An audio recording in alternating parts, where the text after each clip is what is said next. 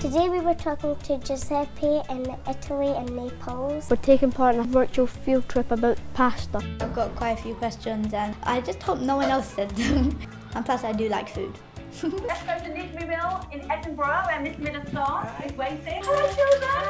Okay, let's go to St Anne's School in London where Mr Lancaster starts is joining in. Hello guys! As soon as we spoke to the children about the fact that they were going to see live footage from Italy and have an opportunity to talk to someone who's actually out there producing and making the pasta, they were really excited about that element. They're also excited about the fact that there are other schools across the country who are going to be involved in the broadcast and seeing them and hearing their questions. Do you use different ingredients to make different kinds of pasta? At what age did you start making pasta? What's the most important thing you need to think about while making pasta?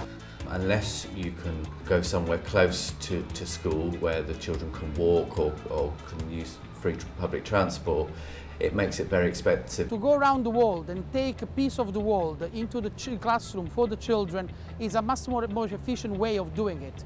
And I think it's a very good idea. The idea of the Tesco online field trips is a fantastic one, particularly where it can link into the school's curriculum and fit in very nicely with the current ethos of the school around sort of looking at international aspects. Showing them how the dough is prepared, how it's extruded, how pasta is dried, will hopefully destroy the legend of pasta grown on the trees. My experience in the past is they think carrots will come from a tin. So it's showing them where their food comes from, how far it's come from. A lot of children, they maybe go with their parents to the supermarket, but they don't necessarily go to farms or factories. So it's good for them to see the whole process of how the food gets to the shelf. And also hopefully taking it back to their family and encouraging them to cook the foods and learn more about them. I've made pasta before, but I think I'm going to go home and make it again. People are taking a lot of time out of their life to make the food that we eat.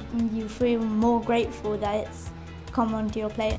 Using technology for pupils' learning is a really exciting prospect, and the fact the project itself is so well structured and organised means that it's easy for us as schools to get on board and get involved. Yes, I definitely really want to do more of the online virtual field trips. I would go to France and see how they make croissants.